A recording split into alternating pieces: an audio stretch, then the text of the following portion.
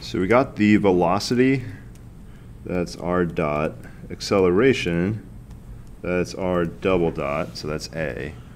All right, speed, all we're gonna do for speed is normalize velocity. Or not normalize, but find the magnitude of velocity.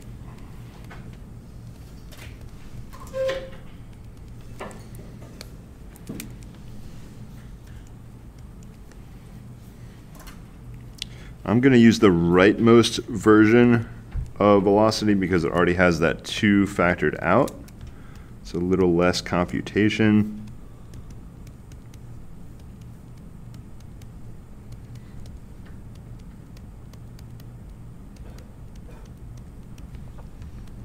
So first thing we're going to do is move the scalar outside. Now it comes outside as the absolute value, which is just positive 2.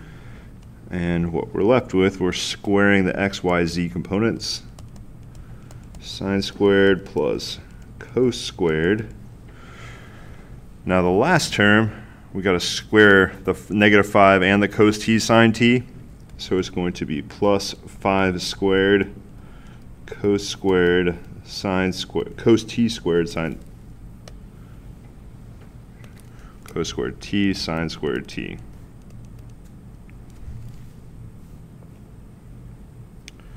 What reduction can we do here?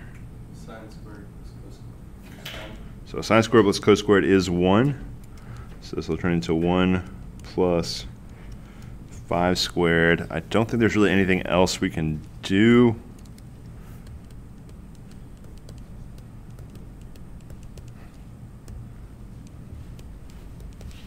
So this is speed.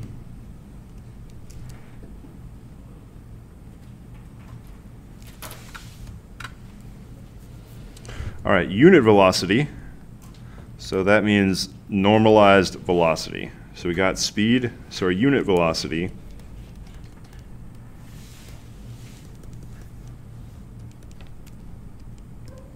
so it's v over magnitude v.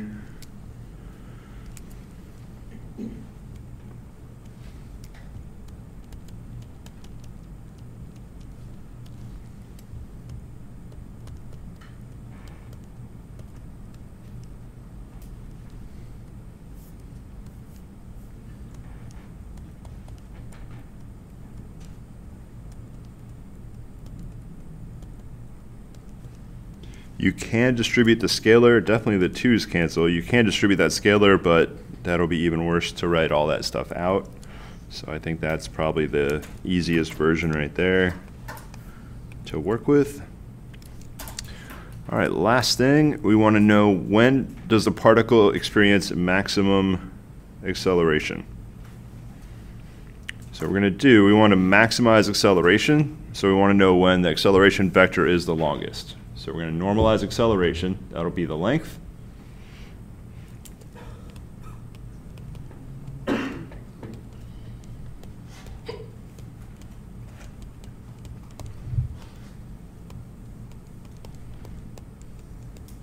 So it's the magnitude of r double dot. Zoom back out to see that. So I am using the upper right corner, that version of r double dot. We're finding the magnitude, so we'll bring that 2 outside, and I'm just going to go ahead and square root. So x component squared is cos squared t plus sine squared t.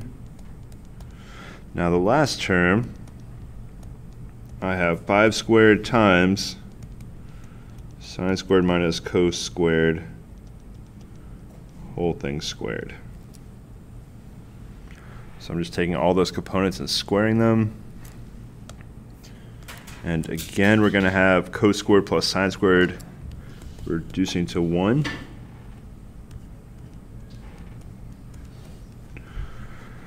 So when I square sine squared minus cos squared, this is a binomial, so we're going to get sine to the 4th minus 2 sine squared cos squared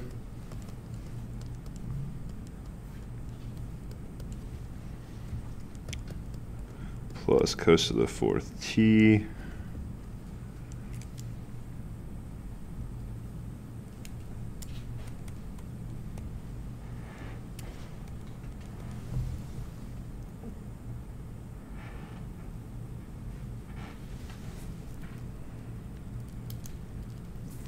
All right, I don't really want sine squares and cos squares all mixed together. I don't see any real good simplification other than factoring back to what we had before. So I like to get all this down to just sines or cosines. How can I reduce sine squared minus cos squared to, let's go down to just cosines. Sine squared equals cos. So sine squared's 1 minus cos squared t. So we'll do that, so at least we'll just be dealing with cosines. Because I already tried to expand it, nothing else is going to cancel out, so let's just shift down to all cosines.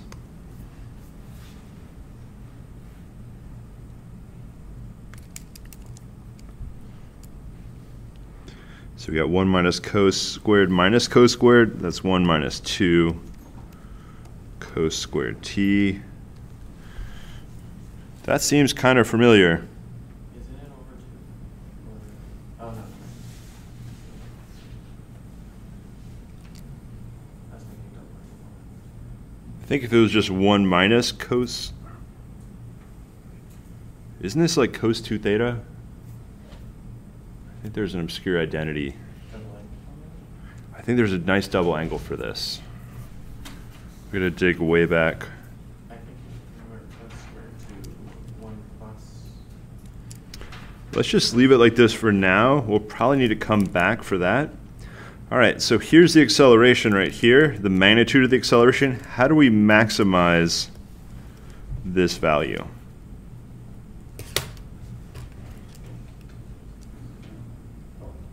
How do we maximize the function value? This is a real valued function. Limit equals 0. So we're going to set something to 0. But if I just set it to 0 now, I'd find the t value that gives me the smallest magnitude. So I want to take a derivative and set the derivative equal to 0. So we want to maximize a real valued function.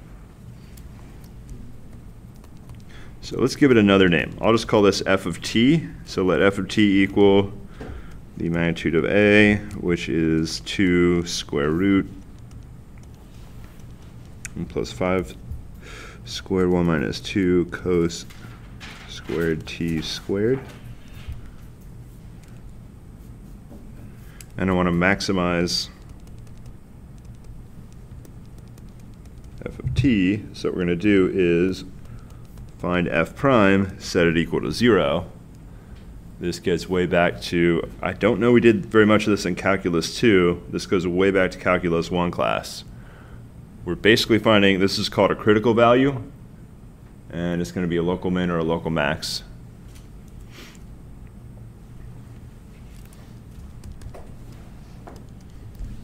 Yeah, I think the double angle formula for that cancels out to like cosine squared 2t. Is it just cosine of 2t? The double angle formula itself was just cosine squared t was equal to 1 plus cosine of 2t over 2.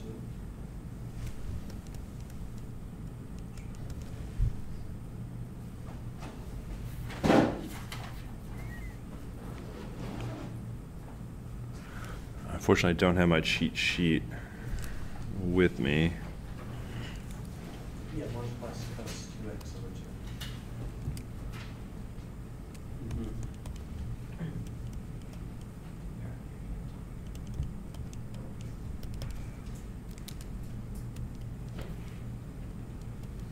2. Is that, Yeah. Yeah.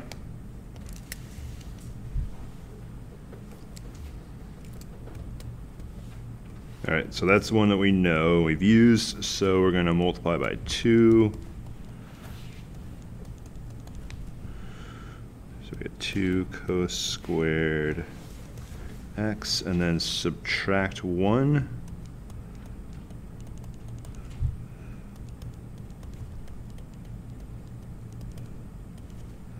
And then multiply by -1.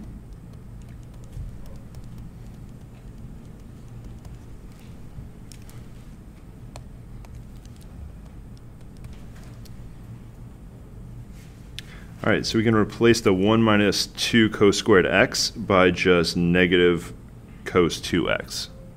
So we're going to make that substitution up top.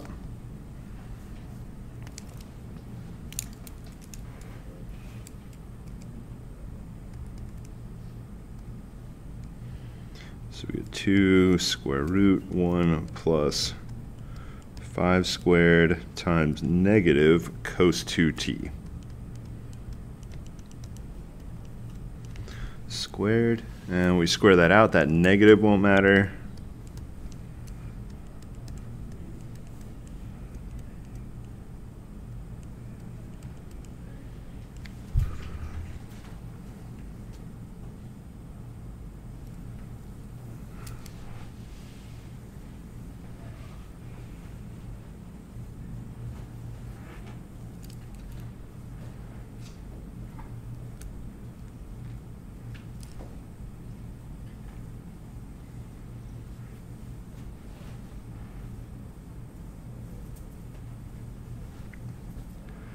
Oh, I think I made a horrible mistake.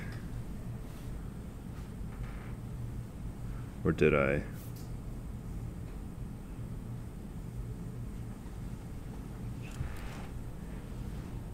Squared. So I allowed to factor the 2 out. Okay, maybe I didn't. I was worried I wouldn't be able to factor the 2 out, but a third term picked up a 2 off the power. All right, so this is the function we want to maximize, so we're about to take the derivative and set the derivative to 0.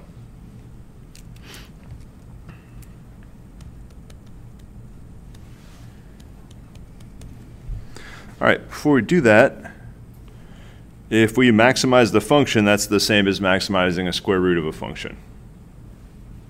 So if we find the value that maximizes the square root of a function, that's the same as the value that would maximize the square of the function. So what we can do is find the t-value that maximizes the inside of that square root. And if we maximize the inside value, we'll also maximize the square root value. So let's just make it a little bit more simple so the chain rule is less obnoxious.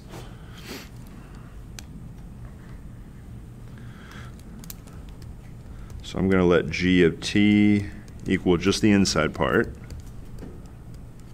And we got 5 squared cos squared 2t.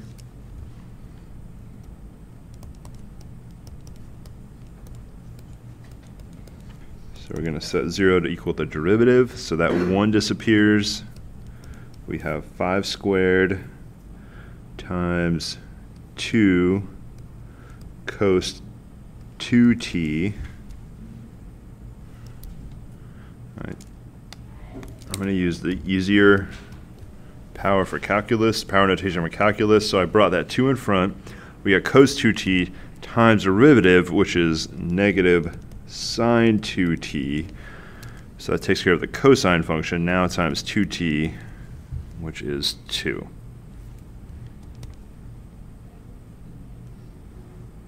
So we have 4 times 25. That's 2 squared times 5 squared.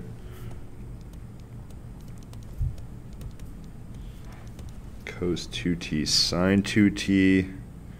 Somewhere it's negative equals 0. So that number in front doesn't matter.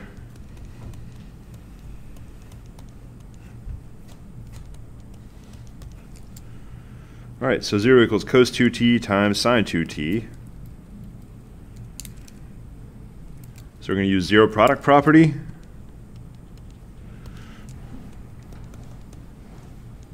So either cos 2t equals 0 or sine 2t equals 0. So there's going to be an infinite number of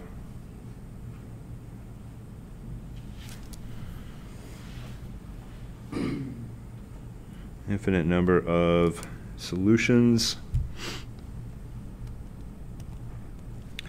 So I'll write the 4 points on the unit circle that correspond to those values. So cos 2t is 0 when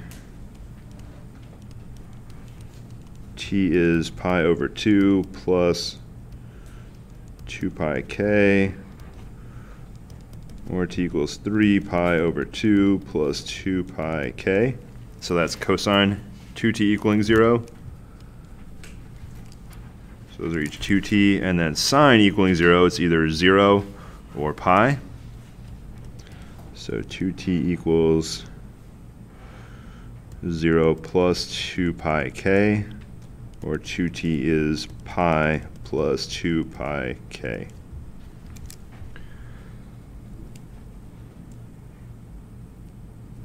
So let's combine all 4 of these together. We have 2t equals, we'll go with 0 plus pi over 2k. So all I did was looked at my unit circle. They're all evenly spaced out, so I just picked the first one and then added a quarter rotation onto there. And then regular t is pi over 4k. Any k in z. I probably shouldn't use k because we're using ijk notation. So let's go pi over 4n for any n in z.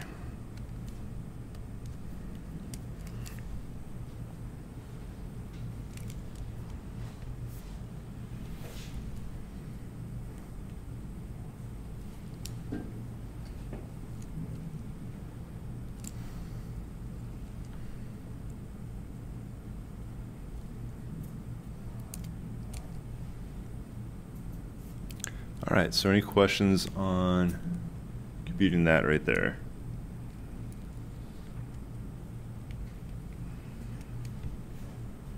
So we could go and try to draw the curve. I'm just going to look at the original function. Drawing the curve is going to be a little bit of a pain. So here's the original function at the top of the screen. All right, x and y act in a very normal way, just rotating around in a circle. So you can tell just by looking that the x and y components, the acceleration should be the same all the way around. You're just going in a constant circle. Now what's happening as you're spinning in that circle, the z-coordinate is 5 cos squared t. So the z-coordinate is sort of oscillating up and down. Now we know that cosine squared is never going to be negative. So your lowest z-coordinate is 0. Your highest z-coordinate would be 5. And it just kind of jump up and down. So it really comes down to the z-coordinate. You could figure out when's the maximum acceleration on just the z-coordinate, and you should come up with the same answer. So that would be the second derivative of this z component, and you could compute all that, and you should get the same t value.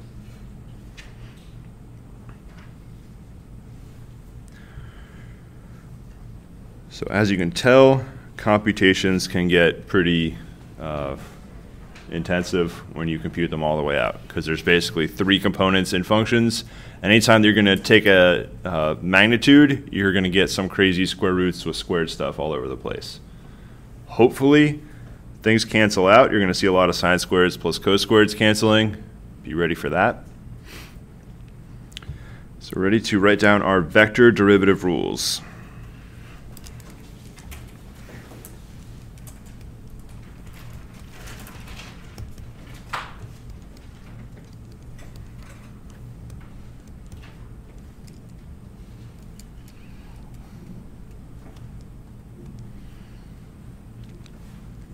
Let's take our scalar function to be alpha.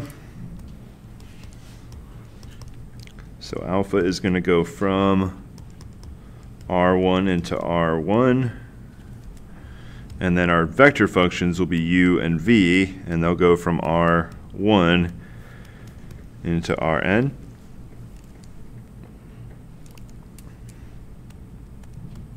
And all these are going to be t derivatives.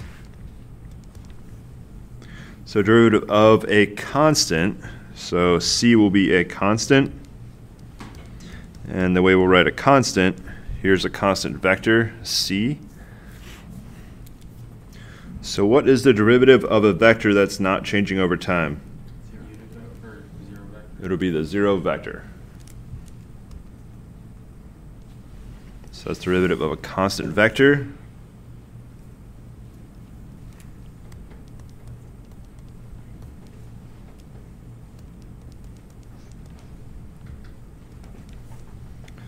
So now we're looking at derivative of a constant vector times a function of t. Now, this is a product, so I could write out the full product rule, which I will over on further to the right. So it's a derivative of c times the scalar function f of t plus the vector c times the derivative of the,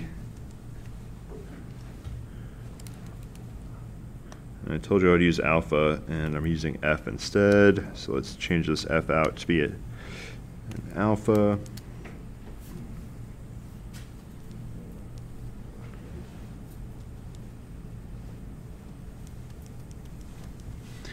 All right, so the left derivative of the constant vector function is 0 times any number is a 0 vector, plus on the right side, that's c alpha prime of t. So we got the 0 vector plus something else, some other vector, so the 0 vector doesn't matter. So we're just going to get c times alpha prime of t. Hey, it spells cat. All right, so we have cat. Next up,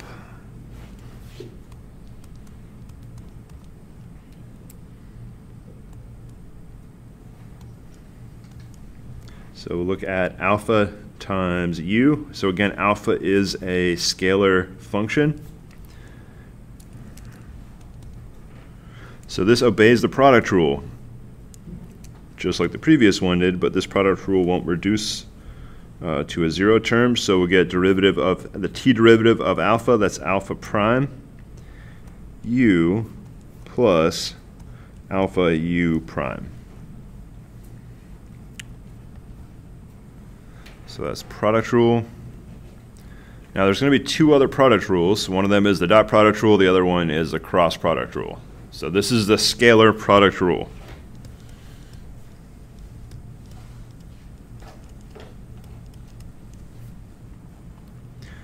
Now we have the sum rule, sum or difference rule.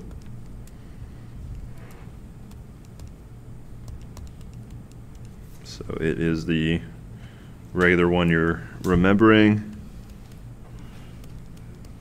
sum rule. All right, the two product rules, we'll start with dot product u dot v. All right, take a guess of what you think it is. It's product rule, or dot product rule specifically.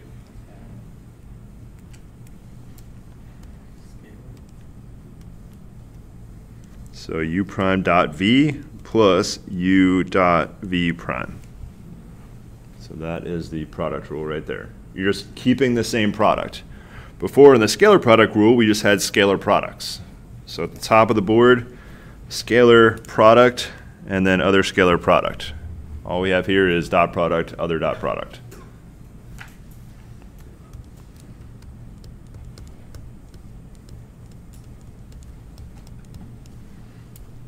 And our last product is the cross product.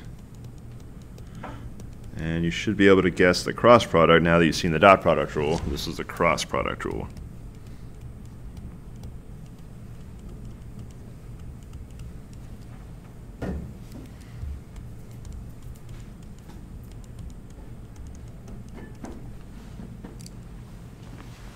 And just be careful with the cross product, you can't change the order. Dot product, you can switch the order, but cross product is very important. You don't change the order that you're multiplying. So cross product, the u is first, so u prime and u have to be first when you apply that product rule. Dot product doesn't matter because you can change the order. All right, one more rule, the chain rule.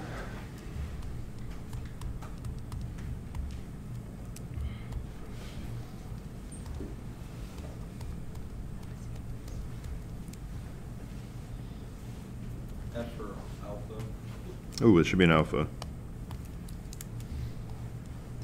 right, let's look at this function composition that's happening here.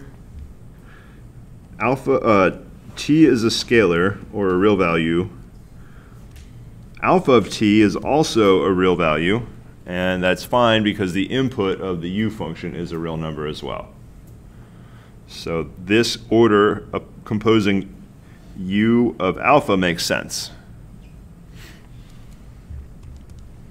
So what we get is u prime of alpha of t times alpha prime of t.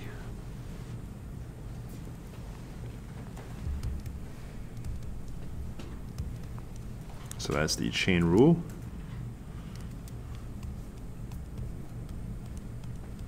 Let's compose them the other way. If we take u of t, we get a vector, and alpha can't eat vectors. So that doesn't make any sense to feed alpha a vector. So the order is super important.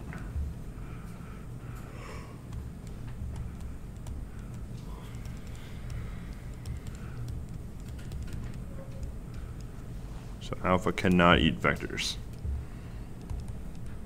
Since we said alpha goes from numbers to numbers, that was written above.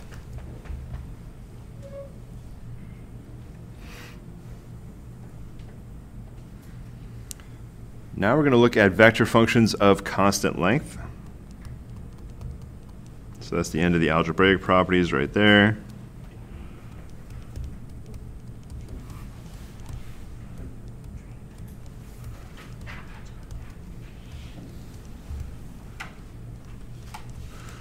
So if your vector function is constant length 0, that's a very boring function. It's not moving anywhere. So we're going to assume that our constant length is not 0.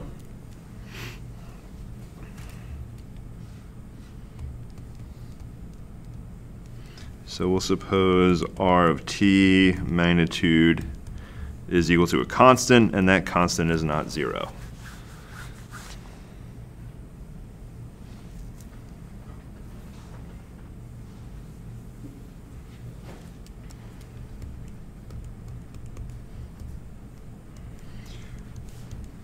How does a dot product of r with itself relate to the magnitude? It is the magnitude squared, which of course, written right above, the magnitude is c, so the magnitude squared is c squared.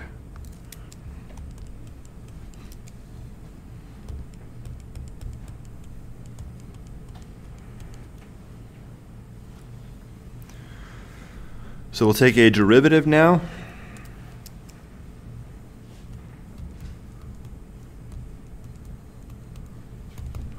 Take derivative, we're going to have r prime t dot r of t plus r of t dot r prime of t equals derivative of a constant is 0.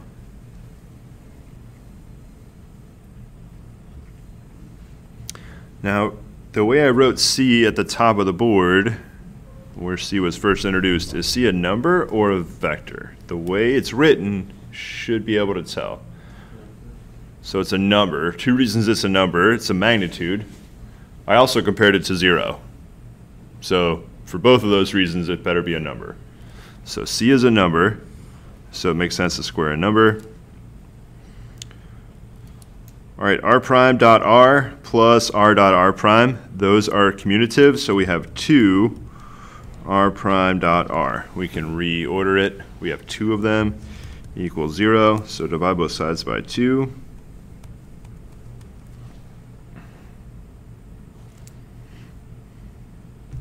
So if our vector function is constant length, if you take the dot product of the derivative with the original function, you should get 0.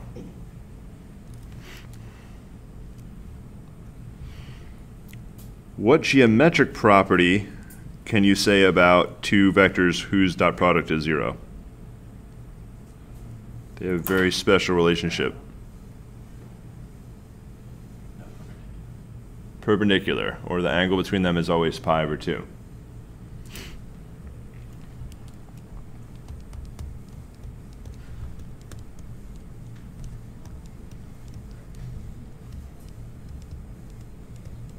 So r and r prime are always perpendicular.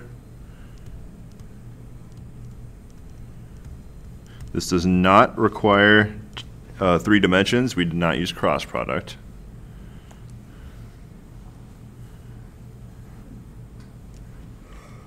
So what does this look like? We'll just draw in 2 dimensions. So this is not a unit circle. This is a radius of c circle. So if your vector function's constant length, it can point any direction it wants, but it's always having to be magnitude c. So it's going to always live on this circle right here. So wherever your function goes, it's going to, no matter what t-value you have, it'll always be on this perfectly drawn circle. Right there.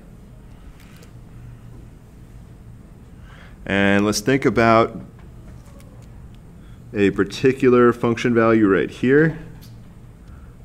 So that'll be for some t-value. Now, if your function is not moving, it's really boring. Your derivative will just be 0. So your dot product will be 0. But let's assume that this function is actually moving. It can move in 1 of 2 ways. It can rotate upwards or rotate downwards. Let's pretend that it's rotating downwards. What will the derivative look like? So what I'll do is I'll draw, we'll say it's rotating downwards. The derivative is going to basically be in between those 2. Now in order to actually find the derivative, you'd have to take the limit and apply the difference quotient. But basically the derivative will look like that right there and be perpendicular. It only makes sense geometrically if you make that angle between the 2 infinitesimally small, because the way I wrote it, that arrow is not quite tangent. The proper tangent arrow looks like that. But if you make your angle super small, you actually get a exact perpendicular tangent right there. So that's the geometry of why these 2 are perpendicular. We just did all the calculus computation, but that's the intuition you get by looking at a graph of a vector with a constant magnitude.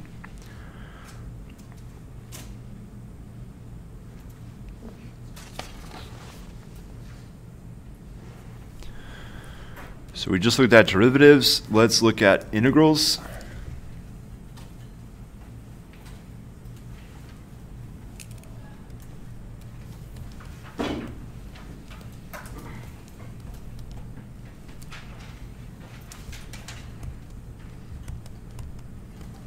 So we're going to use capital R for the antiderivative of little r. Now when I want to talk about real space, I'll make sure that I put a second vertical bar inside R, but we're just going to use big R for the antiderivative of little r.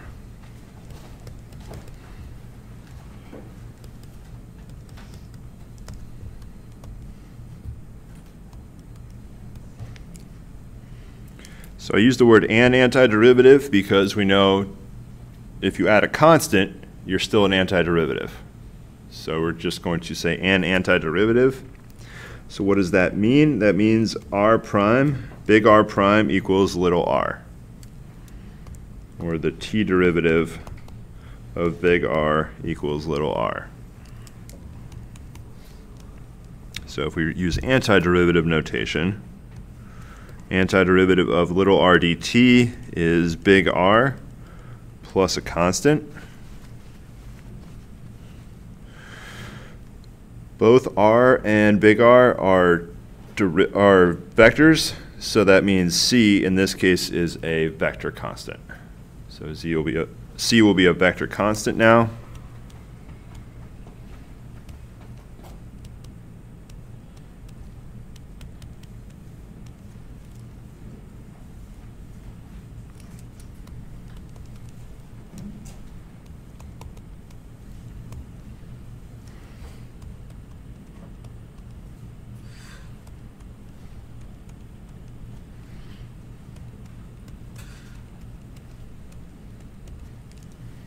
So we're going to find the integral of cos ti plus j minus 2tk dt. There's lots of letters. We should know by now that cos, none of those letters are variables. how do I know that I, j, and k are not the variables in this particular antiderivative?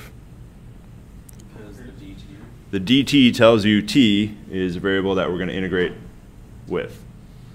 So that's super important as we get multiple letters appearing other places. So you don't want to be taking an I antiderivative or a J antiderivative. So we can write this as 3 separate integrals. There's an I integral. Now I is a constant. I could bring it out front. And I have cos t dt plus J times the integral dt. You can write a 1 in there, 1 dt minus 2k integral 1 dt. So all I did was I used the constant multiple and sum rule to break this up across different parts. T on the last one, negative 2k t dt. 2k, oh yes, there should definitely be a t right there. All right, so individually, these are super easy antiderivatives. So find them and write them down. They're all t antiderivatives.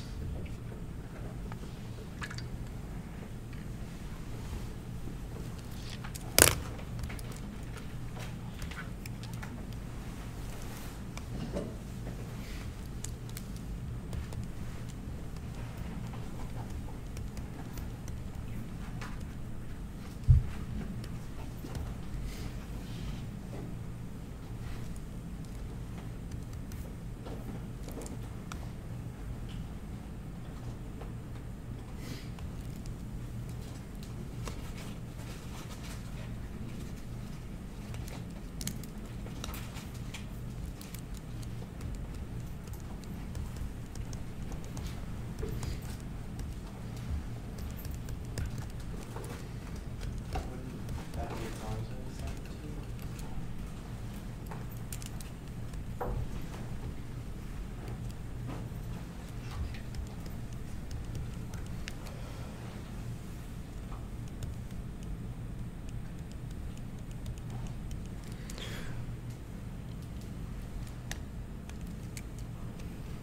So I have 3 constants on the board. I better give them different names.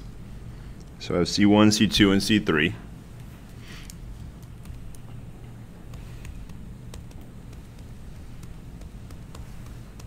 So I'm going to distribute my I, distribute my J,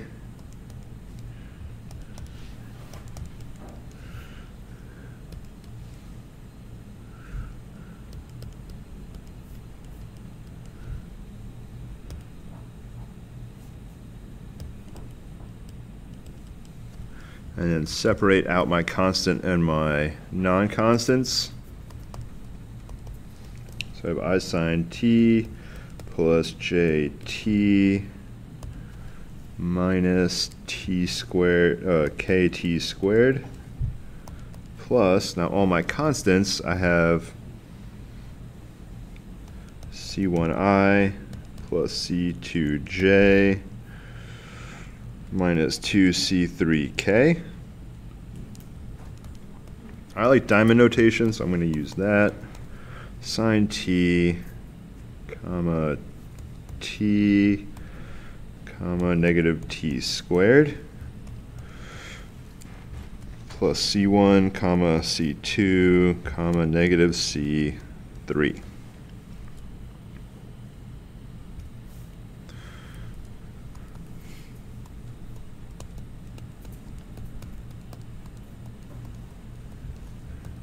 So I'm going to call this constant vector over here c. So I'll just call that whole constant vector c.